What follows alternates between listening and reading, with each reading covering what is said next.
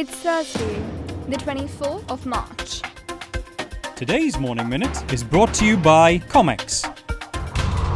Travel agents in Oman have said that expatriates in the GCC have to apply for an online visa prior to their departure to Dubai from the 26th of April this year.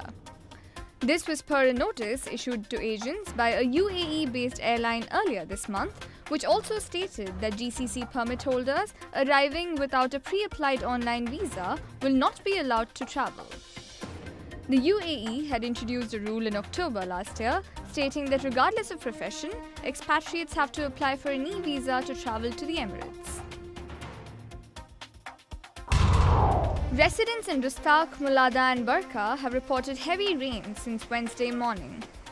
The Oman Met Department have predicted more heavy thunder showers throughout the Sultanate, including Muscat.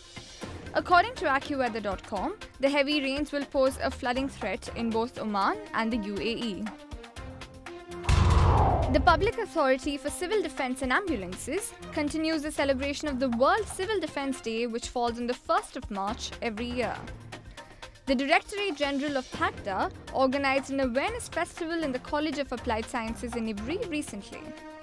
The celebrations included an exhibition of vehicles and equipments used in search and rescue operations and awareness lectures on hazard prevention measures.